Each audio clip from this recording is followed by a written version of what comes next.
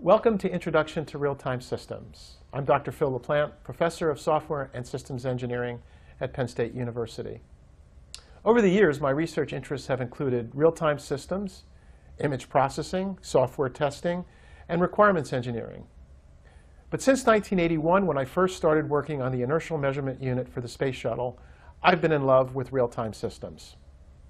Over the years, I've helped many people build real-time systems through my classes, books, papers, and consulting, and I've taught thousands of real-time systems engineers worldwide.